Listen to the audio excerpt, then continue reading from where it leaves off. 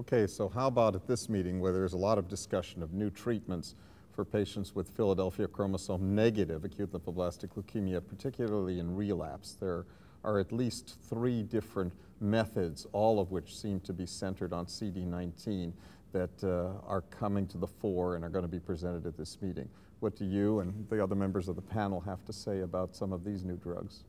Well, I would say the most interesting new approach is using the patient's autologous own T cells to direct them towards the CD19 leukemic cells that are expressing CD19.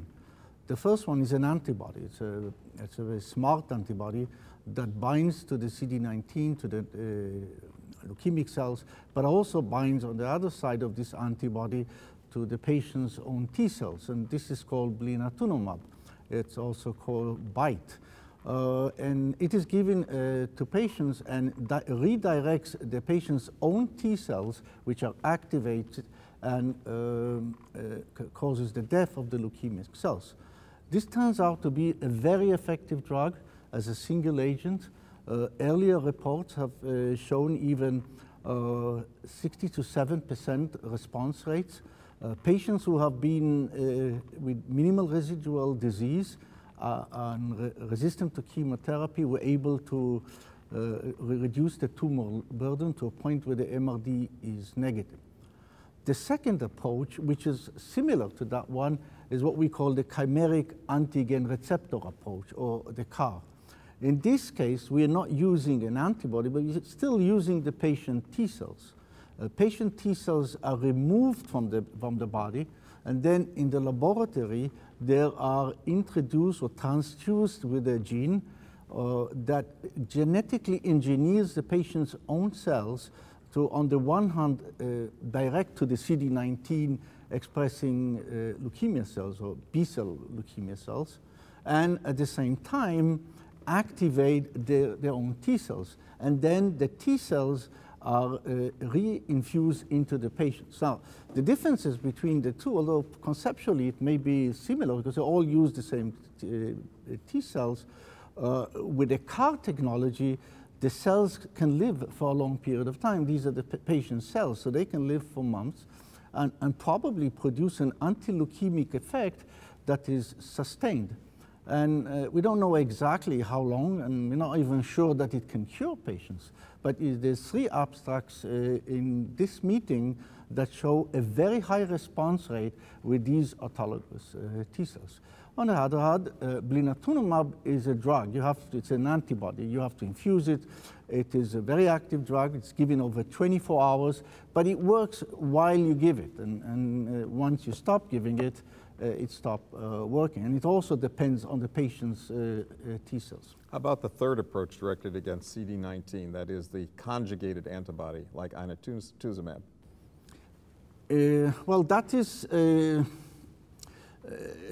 this has been studied less, and there's moderate responses, single agent. So it is being studied in comparison to chemotherapy, actually a little more advanced. But I think the technology of harvesting the patient's own T cells conceptually is a very interesting approach, and now we have 2 technologies to do it.